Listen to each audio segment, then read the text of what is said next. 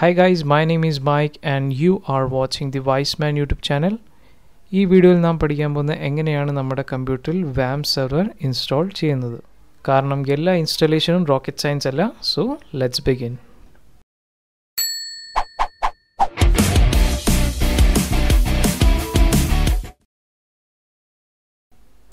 So ആദ്യം തന്നെ നമുക്ക് സോഫ്റ്റ്വെയർ ഓപ്പൺ ചെയ്യാം.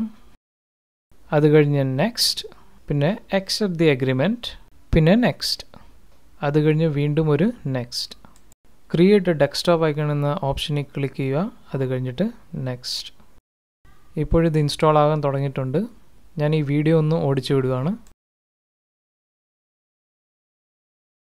ഇത് ഇൻസ്റ്റാൾ ആയി കഴിയാറാകുമ്പോൾ ഇപ്രകാരം ഒരു പോപ്പപ്പ് വിൻഡോ വരും. അതിൽ സ്ട്രെയിറ്റ് ക്ലിക്ക് ചെയ്യുക, നോ. അത് കഴിഞ്ഞിട്ട് ക്യാൻസൽ, എന്നിട്ട് നെക്സ്റ്റ്, അത് കഴിഞ്ഞിട്ട് ഫിനിഷ്. ഇത് കഴിഞ്ഞിട്ട് ക്രോം ബ്രൗസർ ഓപ്പൺ ചെയ്യുക. എന്നിട്ട് അഡ്രസ് ബാറിൽ ലോക്കൽ ഹോസ്റ്റ് എന്ന് ടൈപ്പ് ചെയ്യുക.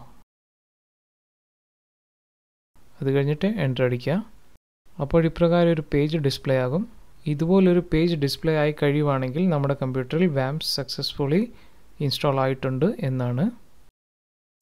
ഈ വീഡിയോയിൽ ഇത്രമാത്രം.